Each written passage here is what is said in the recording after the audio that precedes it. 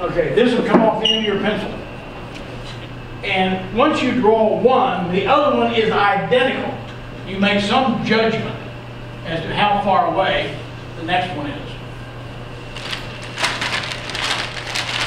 In this case, it tends to be a bit further away, and in this one, it's going to be even further away.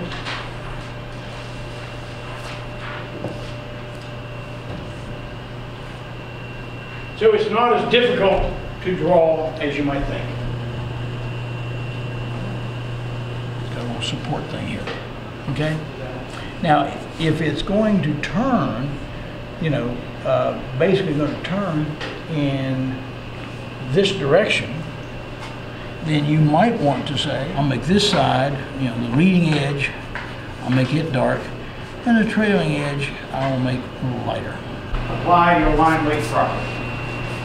And what I told you last time, and I'll tell you again, probably 4 or 5 more times, is you're in showbiz.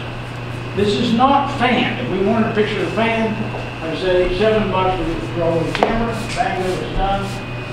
This is about learning to express yourself with a pencil. Enhance the viewer's experience, okay?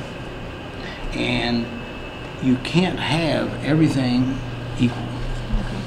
You've got to decide. So anytime, there's a rule of thumb, anytime you're asking the eye to change directions, you're going to apply considerable more information than when you're asking the eye to simply travel along at some particular direction. You see, you don't have to do anything to get to here. You see that? Mm-hmm. Now what will happen when I hold this up, see how much clearer that one is than that one? Because this is the way you see, and this is the way you think.